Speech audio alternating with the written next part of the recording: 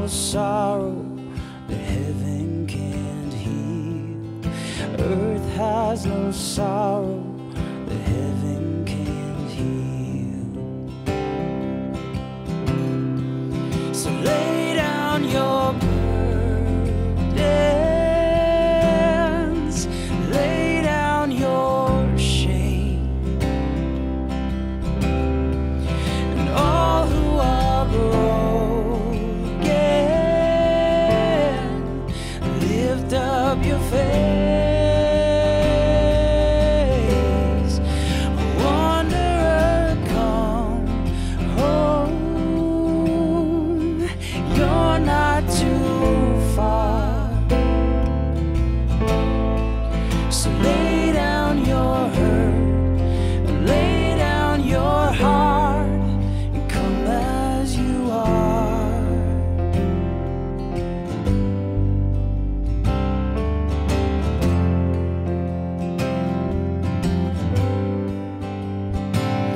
There's hope for the hopeless and all those who stray.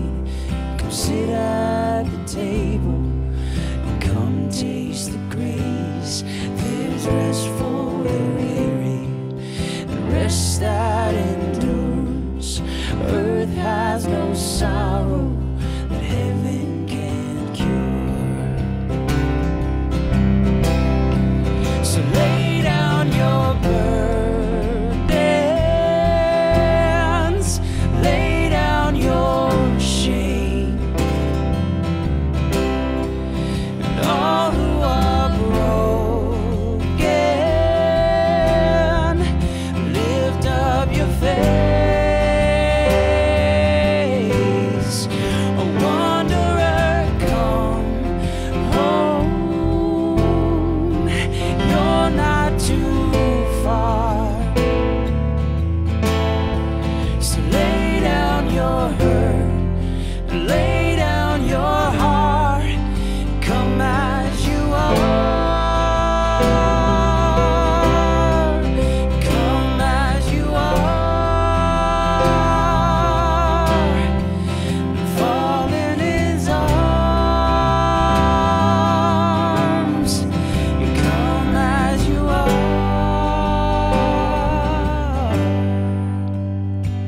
There's joy for the morning, oh sinner, be still.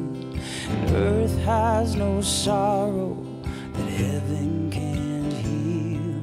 And earth has no sorrow that heaven can't heal. So lay down your burdens, lay down your shame, and all who are broken, lift up your face. Oh,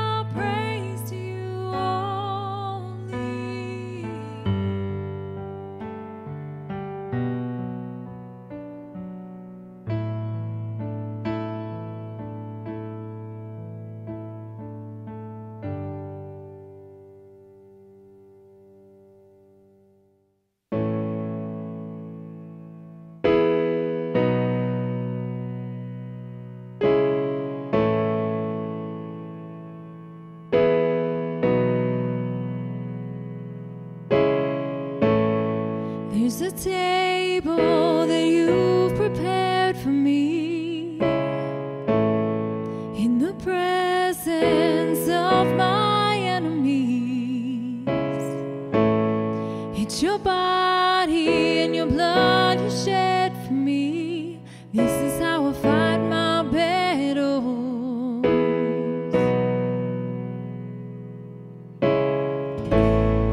There's a table that you've prepared for me in the presence of my enemies. It's your body and your blood you shed for me. This is how I fight my battles. And I believe you've overcome, and I will lift my song of praise for all you've done. This is how I fight my battles. This is how I fight my battles. This is how I fight my battles. This is how I fight my battles. This is how I fight my battles. This is how I fight my battles. This is how. In the valley, I know that you're with me, and surely your goodness and your mercy follow me.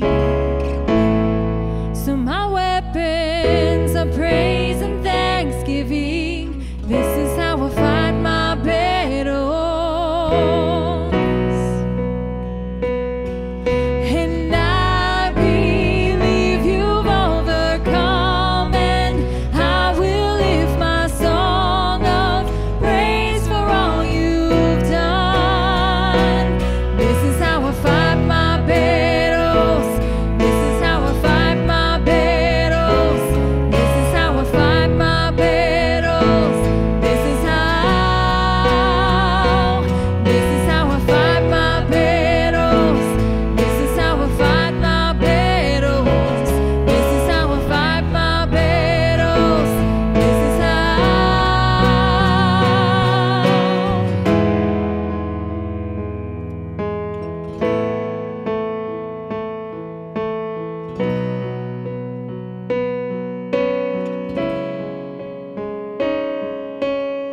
It may look like I'm surrounded, but I'm surrounded by you.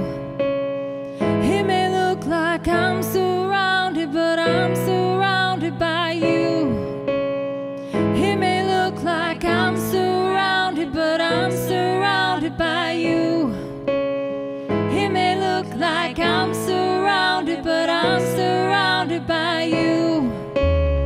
It may look like I'm surrounded, but I'm surrounded by you. It may look like I'm surrounded, but I'm surrounded by you. It may look like I'm surrounded, but I'm surrounded by you. It may look like I'm surrounded, but I'm surrounded by you. This is how I fight my battles. This is how I fight my battles. This is how I fight my battles. This is how. This is how I fight my battles. This is how I fight my battles.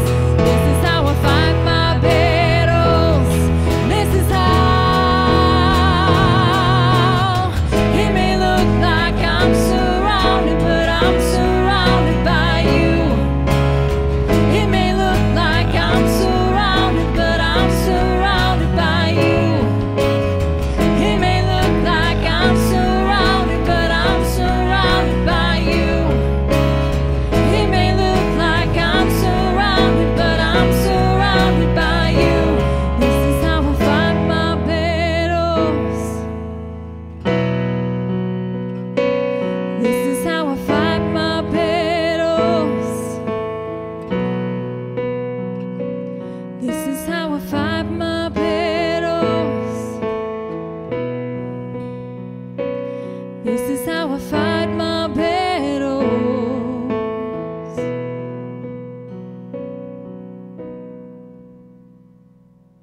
Hey Oasis Church, friends and family, welcome to our patio on this beautiful evening. What an awesome weather weekend we've had so far, huh? Just coming from a pretty awesome wedding and got to thinking about the transition times for a lot of people this time of year.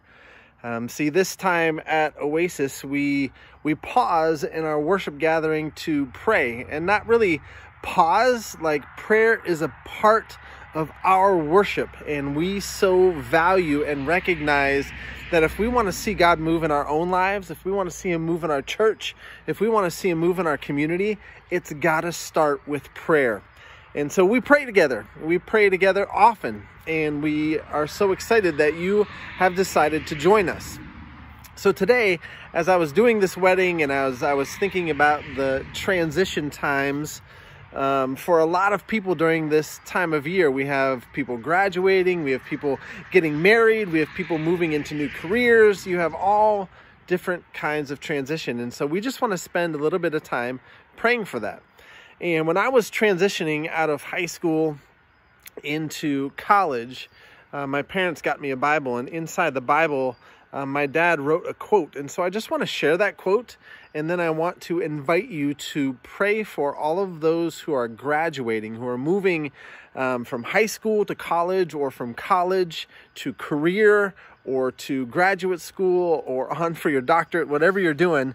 We just want to pray for those who are transitioning out of one season into the next. So my dad wrote inside my Bible a quote from St. Augustine that says this: "To my God, a heart of flame, to my fellow man, a heart of love, and to myself, a heart of steel." And so that is my prayer for you, that, man, your heart would be on fire for God, and that you would have this heart of love for those around you, and that for yourself, you would be strong and courageous because of who God is in your life. And so if you have a graduate, I would encourage you to maybe lay hands on them and pray for them. If you know somebody who is graduating, I would encourage you to pray for them as well.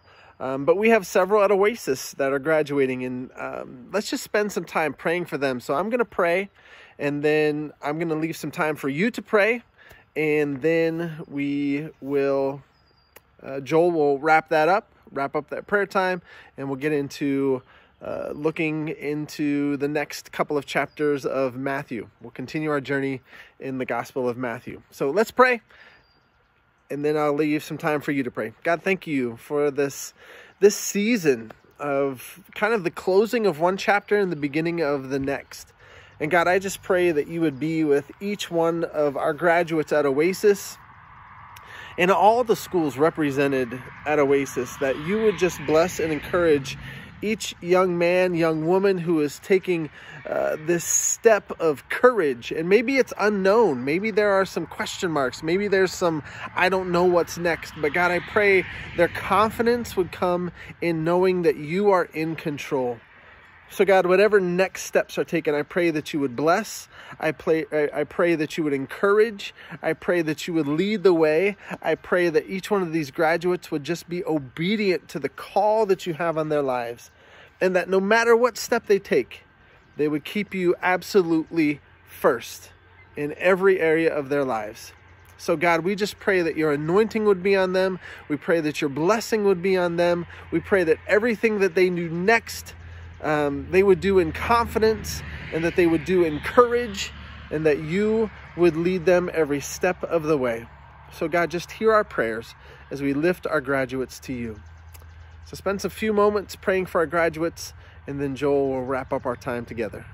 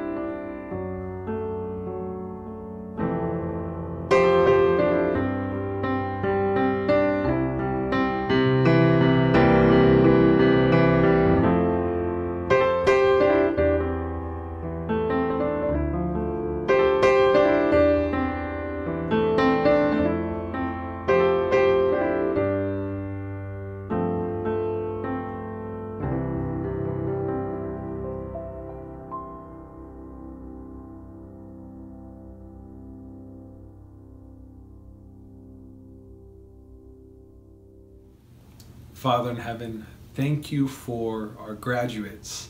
Thank you for the work that they've done to get to the place they are now. And I pray for your blessing on them as they go from wherever they are to the next steps. Whether they're staying here, whether they're going off to school or to start off a new career, whatever their next steps are, I pray that you would be with them, that you would prepare the way so that they could serve you and serve others in whatever capacity you are preparing them for, you have prepared them for, and that they could glorify you in whatever they do. I pray that we would continue to support them, to love them, to reach out to them. They wouldn't feel alone or confused, or they would feel loved and surrounded by friends and family. And I pray that they would stay strong and solid in their faith, that they would continue to lay the foundation of your words, what you have said is good and right and beautiful. I pray that that would be what they seek. And I pray as we open up your word together, I just pray that you would show us your heart for people, that you would show us your heart, what you want us to do in relation to the people around us and the people that aren't around us. I just pray that you would reveal that to us, that we would trust your word and we would obey your word. It's in your name that we pray, Jesus. Amen. Well, hey guys, my name is Joel and I am part of the team here at Oasis, and I'm glad that you are tuning in to Oasis Online, whether you're at home or with your family, or maybe at one of our house churches. We are going to continue to study the book of Matthew together. And as we have been studying the book of Matthew the past couple weeks, we've been really focusing on the fact that the book of Matthew was written by a Jewish author, and it was written to a Jewish audience. And we've been focusing on a few different themes along the way, but we are going to be going through 3 different chapters 8, 9, and 10 today. So we have a lot of ground to cover, and in the immortal words of Aerosmith, I don't want to miss a thing. I want to get through everything today. So we're just going to jump right in. We're not going to spend a lot of time introducing things today. So we're going to start in Matthew chapter 10, verses 34 through 36. This is at the end of the greater passage we're looking at today, but we're going to start at the end and kind of see what brought us to this point. These might be some familiar words. You may have heard them before. This is Jesus speaking. He said, "Don't imagine that I came to bring peace to the earth. I came not to bring peace, but a sword. I have come to set a man against his father, a daughter against her mother, and a daughter-in-law against her mother-in-law. Your enemies will be right in your own household." This is an intense passage. Like, okay, Jesus, you didn't come to bring peace? Like, I mean, even if you are going to justify war for whatever reason, everyone wants peace, right? Like, this seems hard, especially for people who have experienced the horrors of war themselves, or just know about history. Like, this seems kind of strange.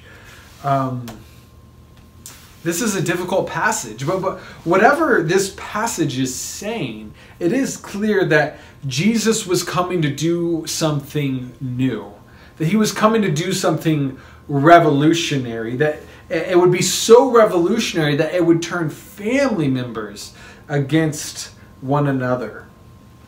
These are the kinds of passages of scripture that make me feel uncomfortable. I mean, you just kind of want to be like, okay, let's get on with the good stuff, Jesus. Can we just kind of skip over this and, talk about loving your neighbor and, the healings? Those are really fun and cool, and all of that. Can we look at that? Like, these are difficult passages. And I think a lot of us get uncomfortable with these, but sometimes I think when we read these passages, we just kind of turn our brain off a little bit. We just kind of let our eyes glaze over for a minute, because a lot of us, if you grew up in American Christianity like me, we haven't been encouraged to ask questions. Like, questions aren't necessarily a good thing. So you kind of just been conditioned to be like, if I don't understand something about the Bible, I'm just gonna ignore it. But actually, I think these difficult passages can be some of the most rich and rewarding passages of Scripture. That when we really dig in to see what it's saying, that we're gonna be rewarded. And I think it's important that we learn to ask questions of the Bible. Yeah, there are some difficult passages, and sometimes Jesus said stuff that seem to contradict other parts of Scripture. I don't think they actually do contradict, but on the face value, they seem to do so. But when we, in my experience, every time I've just come to the Scripture honestly and honestly studied and researched and prayed, the seeming contradictions have proven to just not be contradictions, but just allow me to see Scripture even deeper and understand even more of what God is doing. So I do think we need to learn to ask these questions. But we're actually not going to answer the questions right now. I'm going to leave you guys hanging, and we're going to go back to chapters 8 and 9 in the first half of chapter 10 to just kind of give some context to this passage. And as we look at chapters 8 through 10, we're kind of going to do an overview. So in chapter 7, Nate just finished up last week preaching on the Sermon on the Mount, Jesus' first major teaching in the book of Matthew. And as soon as the Sermon on the Mount is done, as soon as chapter 7 is done, Jesus jumps right into ministry. And these are some of the stories that a lot of us are familiar with, like Jesus' stories of healing people and calling his disciples and not walking on water yet, and calming a raging storm, all that kind of stuff. These are familiar stories, but they're not just nice stories about Jesus healing people, although that's great. There's more going on here. So as we look at chapters 8 and 9, we're just going to trace 3 different themes that are coming through all these different stories. So the first theme we're going to look at is the theme of faith. This story, and actually in chapter 8, we see the first time Matthew uses the word faith. And the word is used over and over again in chapters 8 and 9. And then it's not used again for a while in the book of Matthew. So this is just a cluster of stories about faith. And if you read along with us last week, or if you've heard these stories before, one of the phrases Jesus uses is going to be familiar. After he heals someone, often he'll say, "Your faith has made you well." And we're going to read one of those stories now. Matthew chapter 9. Verses 19 through 22. So, Jesus and his disciples got up and went with him. Just then a woman who had suffered for 12 years with constant bleeding came up behind him. She touched the fringe of his robe, for she thought, "If I can just touch his robe, I will be healed." Jesus turned around, and when he saw her, he said, "Daughter, be encouraged. Your faith has made you well." And the woman was healed at that moment. I just love this story so much. I mean, if you know anything about the context, like, this woman had this issue of bleeding for 12 years. 12 years she was struggling with this medical condition, but it was more than a medical condition for the Jewish people. They had all these ritual purity laws in the Old Testament, which it's a whole nother story, really cool and interesting stuff. But basically, with this issue of bleeding, she would have been ritually impure. And so she couldn't go and offer sacrifices. She couldn't go to the temple. She couldn't do all of these things because of her ritual impurity. And that doesn't necessarily mean she had sinned, but she had to be ritually clean before she could go to the presence of God and all that kind of stuff. And so either way, she was ritually impure. And also, for some ritual impurities, if you touch the person, you would be ritually impure yourself as well. And so there was all this stigma around blood and ritual impurity and all this stuff, all that stuff adds up. And this is an oversimplification, but all that stuff adds up to the fact that because of this medical condition she had, she would have been an outcast in society. She wouldn't have been welcomed in most areas of society. And so she had this 12 years of desperation building up to the point where she reaches out in desperation to touch Jesus's robe. But there's more layers there, because it's not just, in our society, you don't just touch strangers. Like, that's weird. And it was true then too. Like, why would you do that? But also there was, the ritual impurity layer, the fact that she was a woman, like a woman touching a man like in public, like that is not good in their society. Much more patriarchal society, and genders were much more separated. Like in the synagogues, the women would sit on one side and the men would sit on the other side, like very separated by gender. But there's also the social status thing going on. Like, she was an outsider, an outcast, and Jesus was a rabbi. Like, you wouldn't just touch a rabbi in the street. Like, there's so many layers here that point to the fact that this lady was desperate for Jesus to heal her. And that's what causes her to reach out and touch the hem of his garment. And then Jesus says, "Your faith has made you well." I think that statement is encouraging for a lot of us. Like all I need is faith. All I need is faith in Jesus to be saved. That's all that matters. Just faith. I don't have to work hard. I don't have to do it. I just need faith in Jesus. And that's good. But I also think that this statement could be discouraging for some people. Like, you look at that and think, I don't have that much faith like this woman. Or you look at the circumstances in your life. Maybe you have been struggling with a medical condition for years. Maybe you have, you struggle with relationships or job stuff or whatever it is. And you look at the situation in your life and say, I thought I had faith, but maybe my faith isn't strong enough because all these things are still going on.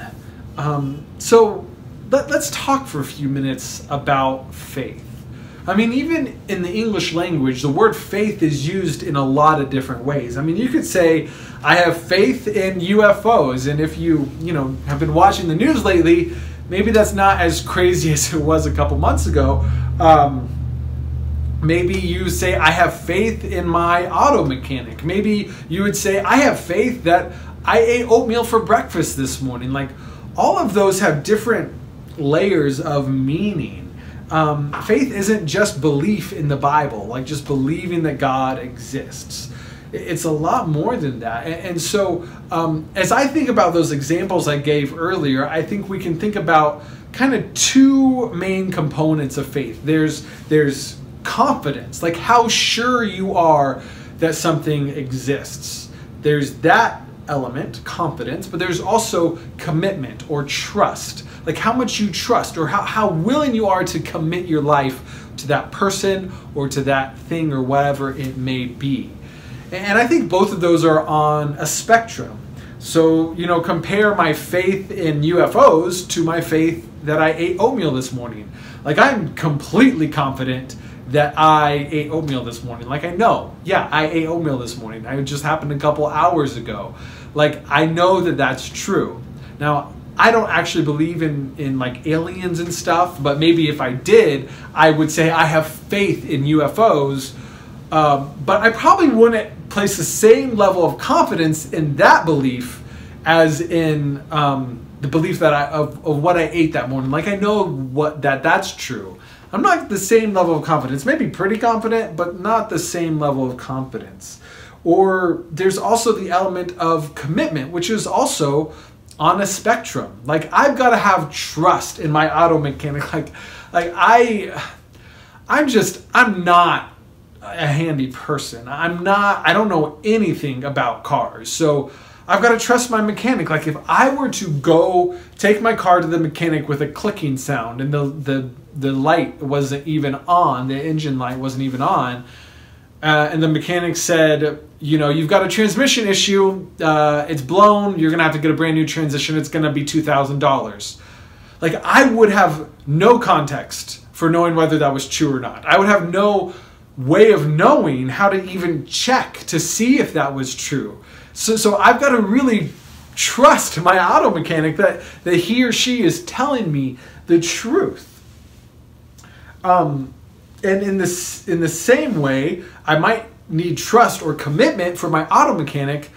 I don't need trust in the belief that I ate oatmeal this morning. Like, that doesn't really matter one way or the other. Someone could point a gun to my head and tell me to defend that statement, and I would have no problem lying about it. Like, I don't have any level of commitment to that belief. So we've got just a spectrum of commitment, just like we have a spectrum of confidence.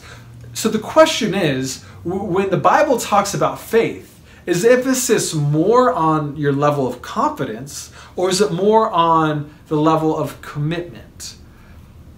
Well, let's read a passage of Scripture that later on in the book of Matthew, when Jesus is talking about faith. Matthew 17, verses 19 through 20.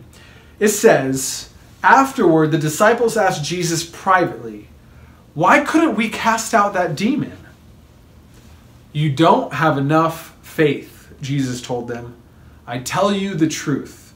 If you had faith even as small as a mustard seed, you could say to this mountain, move from here to there, and it would move.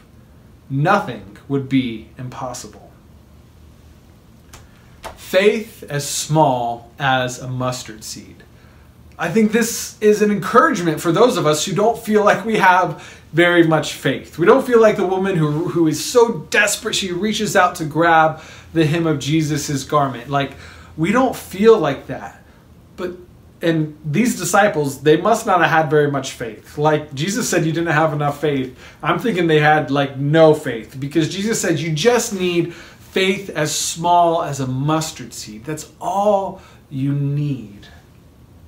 This is an encouragement to us that we don't have to be completely and totally confident. Like, it's okay. It's okay to have questions, like we talked about before. That's okay to have questions, to not have all your questions answered. Jude 22 says that we must show mercy to those whose faith is wavering. Like, we need to have room in our communities for people who still have questions, still have doubts, they're still working stuff out. The point is, are we committed to Jesus? Do we trust Jesus?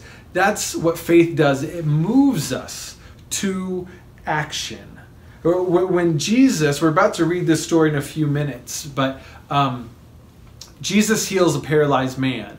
And Matthew says that when Jesus saw the faith of his friends, that's when he forgave his sins. That's what moved Jesus to act, is he saw their faith. The point is that faith is something that you can see. It's not just something that's going on in your head, but it's something that moves us to action. It's trust. So that's the first theme we see in these few chapters. The next theme is the authority of Jesus. So to understand this theme, we got to understand how the entire book of Matthew is organized. So in the book of Matthew, there are 5 major chunks of teaching of Jesus. Maybe you could call them sermons or teachings, but 5 big teachings, long teachings of Jesus. And Nate just finished preaching on the first one last week. The Sermon on the Mount is the first big teaching of Jesus. And the next one begins in Matthew chapter 10. So chapters 8 and 9 are sandwiched between these 2 major teachings of Jesus. And so these teachings kind of frame Matthew 8 and 9. But it's interesting how Matthew frames these teachings. So at the end of chapter 7, after the Sermon on the Mount is done, we're told that the crowds were amazed at Jesus' teaching because he taught with real authority. Authority, quite unlike their teachers of the religious law. And then at the beginning of chapter 10, at the beginning of the next major teaching of Jesus, we're told that Jesus gave authority to his disciples. So authority is what is framing these stories in Matthew chapter 8 and 9. And as you read chapter 8 and 9, you hear that word authority said over and over again. And Jesus, it's not that every single story in these chapters explicitly uses the word authority, but it's in the ones that don't, it's in the background as well. Jesus demonstrates his authority over sickness when he heals, the lady with the blood, the blind man. He heals the paralyzed man. He heals all these people. He demonstrates his authority over nature itself when he calms the raging sea. And then again, Matthew uses this language of authority. He says that Jesus rebukes the waves and that the waves obeyed him. And then Jesus also demonstrates his authority over the spiritual realm when he casts out demons in these chapters. But we're going to read one specific story, Matthew chapter 9, verses 2 through 8. Some people brought to him a paralyzed man on a mat. Seeing their faith, Jesus said to the paralyzed man, "Be encouraged, my child. Your sins are forgiven." But some of the teachers of religious law said to themselves, "That's blasphemy. Does he think he's God?" Jesus knew what they were thinking, so he asked them, "Why do you have such evil thoughts in your hearts? Is it easier to say, 'Your sins are forgiven,' or 'Stand up and walk'? So I will prove to you that the Son of Man has the authority on earth to forgive sins." Then Jesus turned to the paralyzed man and said, "Stand up, pick up your mat, and go home." And the man jumped up and went home. Fear swept through the crowd as they saw this happen, and they praised God for giving humans such authority. So you got to understand in this story that in the Jewish world, no one had authority to forgive sins. Only God had authority to forgive sins. So when Jesus proclaimed the forgiveness of this man's sin, he was standing in the place of God. And that's part of the point of the book of Matthew, is that Jesus, the Messiah of Israel, is God in the flesh. And so Jesus is standing in the place of God. And these people are saying, "Who does this man think he is?" And he says, "To prove to you that I have the authority to do this, I'm also going to heal this guy." And so he heals the man. So Jesus has the authority of God himself. He is sovereign over all creation, over all the universe. And the question becomes, what does Jesus do with this authority? And so that brings us to the last theme in these chapters. And this is a theme we've seen, I'm pretty sure we've seen this every single week in the book of Matthew. And I hope that you get this point. That the ministry that Jesus has, the gospel of the kingdom of God, is for the outcast, is for the outsiders in society. Time and time again in these chapters, the people that Jesus ministers to, they were ritually unclean. The leper and the woman suffering from the issue of blood. They were sinners and tax collectors. Jesus heals the servant of a Roman centurion, a non-Jewish person, and he was a part of the Roman Empire that was oppressing the Jewish people. He heals the demon-possessed people. On and on and on we could go. His ministry is to the outcast in society. So what is Jesus doing here? Jesus is creating a new, scandalous community. The people of the kingdom of God, the kingdom of heaven, as Matthew puts it. It's a ragtag group of Jesus followers from the outskirts of society, the downtrodden, the downbeaten. Like throughout all the Bible, God has a special regard, a special preference, not preference, that's not the right word, but a special care for those who are on the outskirts of society. And Jesus is enacting this that has been there since the beginning. He's enacting this in his proclamation of the kingdom of God. So that brings us back to the very end of the book. The very end of, not the very end of the book, of chapter 10. What we read at the beginning of the the sermon that Jesus said, "I came not to bring peace, but a sword." What did Jesus mean by this? Well, let's be clear first and foremost. His statement is not a justification for violence. And I know sometimes it's quoted that way. We could have a conversation about, self-defense and the justification for war and things like that in the Bible. I love that conversation one day.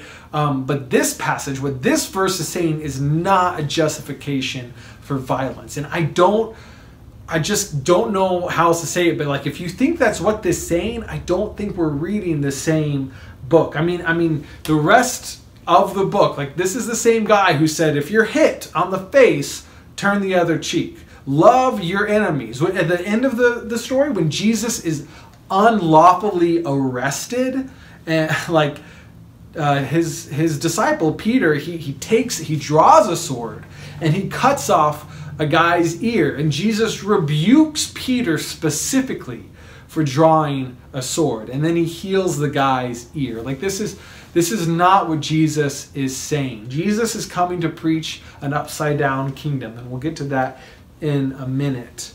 But I was a little unfair of me at the beginning of this sermon. I read this verse out of context. So you got to understand the context of this verse to understand what it means. The immediate context and the context from the bigger context from the rest of the book. But the immediate context is this is a part of one of Jesus's major teachings. And in this teaching in Matthew chapter 10, Jesus is sending his disciples out on mission. So he gave them a foundation with the Sermon on the Mount, this is what my kingdom looks like. And then he shows them, practically speaking, this is what I'm going to do. So I'm going to heal the sick. I'm going to cleanse the leper. I'm going to cast out, all these demons. I'm going to do all this stuff. And then in Matthew 10, after you've seen what it looks like practically, now you go. It's your turn. And so he gives authority to the disciples.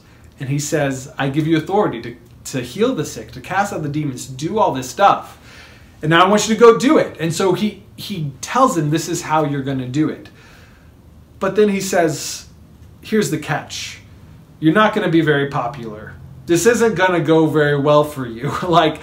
People are going to spit in your face. People aren't going to receive you. You're going to be persecuted. You're going to be brought before courts. All this stuff. It's not going to go over very well. Not very many people are going to like it. And that's the context in which he said, I came not to bring peace, but a sword. That the message of the kingdom of God is not going to be popular. That's just the simple truth. It's not going to be a popular message. People aren't going to like it. And it is going to divide families. Father against son, daughter against mother, all this stuff. Families are going to be divided over it. And then he continues. This is the rest of the passage. Chapter 10, verses 37 through 39. If you love your father or mother more than you love me, you are not worthy of being mine. Or if you love your son or daughter more than me, you are not worthy of being mine. If you refuse to take up your cross and follow me, you are not worthy of being mine. If you cling to your life, you will lose it. But if you give up your life for me, you will find it. Listen to that. If you love your father or mother more than Jesus, you're not worthy of being his. This is the highest commitment that you could think of. In that context, not as much in our day, but it's still, family ties are still important to us. But in that context, family was everything. It was everything. You have to love Jesus more than even your own family. That's the level of commitment that Jesus is calling his followers to. And that's part of what faith means, is that we are committed to trusting and following Jesus no matter what, no matter the cost, no matter whether we have to take up our cross and follow him. This is the upside down kingdom. Even when you're being unlawfully, unjustly executed, take up your cross and follow Jesus, whatever that looks like practically in your life. So what Jesus is doing here is he's making a new identity for the people of God. It's not about For them, it's not about being Jewish. It's not about how religious you are. It's not about your social status or your political persuasion or how good you are at keeping the commandments of God. That's not who the people of God are. The people of God are the people who have faith in Jesus as their Messiah. That's who the people of God are. And the people who have faith, what they look like, it's usually going to be these people on the outskirts of society, the outcasts. That's the people who are going to follow Jesus. And I've wrestled with this over the past week as I've been praying and studying this passage.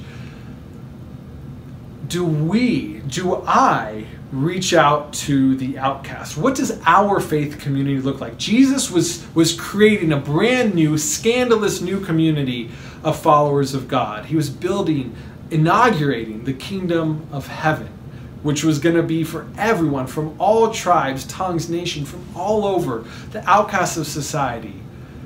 Does our church look like that? Do we have the outcasts at our church? And how have I reached out to those people? And if I'm going to be honest, I don't think we look like, generally speaking, a ragtag group of Jesus followers. And I think we could do a better job at reaching out to those people. Sure, like if an outcast in society comes to Oasis Church, they're going to be loved and welcomed. I do think we are welcoming. But what have we done to reach out to those people? Jesus sent his disciples out, and it didn't take him long. Like there was the Sermon on the Mount. There was, I don't know, it doesn't say how long, maybe a few months of this is what it looks like. And then he sent them out 2 by 2 to go preach the gospel. He sent them out to all these different cities to reach the lost, to reach the people that need Jesus. So for me, the what now is just asking myself that question. What can I do? What can I do to reach out to the outcasts in our society? The outcasts, the people on the fringes, the people that don't feel welcome anywhere, let alone the church. How can we be loving those people? Ask yourself that question and be ready. Pray for that. Ask God, I want opportunities to reach out to those people. And then be obedient. Trust and obey. So the next what now after that is just read Matthew chapter 11 and 12 and be ready for next week as we continue to study and learn from this book together. Let's pray. Father in heaven, thank you for your word, and thank you for the way that it reveals the truth of who we are and who you are. And I pray that Oasis would be a place where everyone is welcome. It would also be a place where we were sent out, where we were inspired, where we are inspired, equipped, and released to go to our neighborhoods, to go to the far reaches of our society, to love whoever we come across, and to bring them into the kingdom of heaven so they could know you and have a place to belong. We love you, Jesus. And we do fall far short of this beautiful picture your Bible paints.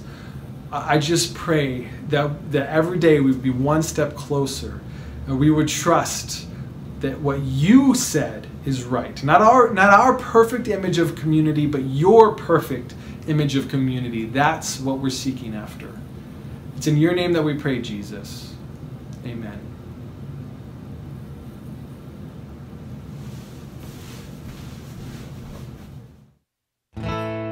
Lord bless you and keep you.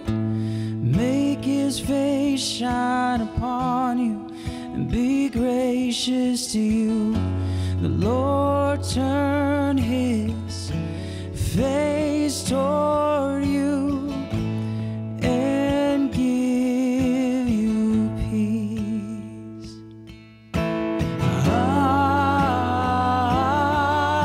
Amen. Amen. Amen.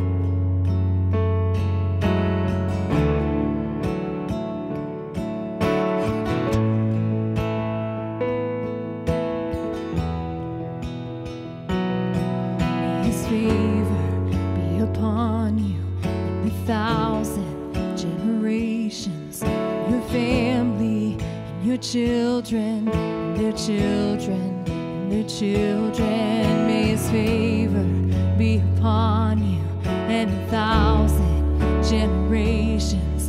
Your family, your children, their children, their children.